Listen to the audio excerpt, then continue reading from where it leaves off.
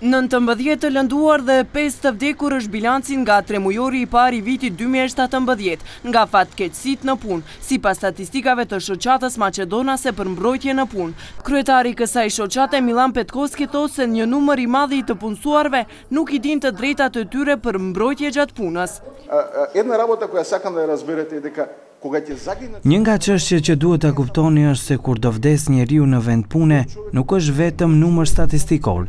Ai njeri i cili vdes është personi i cili sjell të ardhura në familje, është babaja apo nëna e saj familje dhe në moment që ai nuk është më, nuk ka as të ardhura në mënyrë automatike, vetë shteti kvalifikohet që ai i cili sjell për buxhet të jetë buxheti i cili do paguaj. Bëhemi vet invalid, vet i përsërisim ato gabime.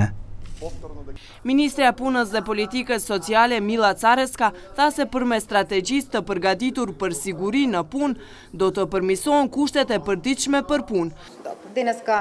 Sot shqyrtuam strategjinë kombëtare për siguri dhe shëndetin në punë të quajtur 2020. Kjo strategji është përpiluar nga Ministria për Punë dhe Politikë Sociale në bashkëpunim me Këshillin për Siguri dhe Shëndet në Punë. Është shumë e rëndësishme që ky dokument draft apo strategji të shqyrtohet nga të gjitha palët e prekura.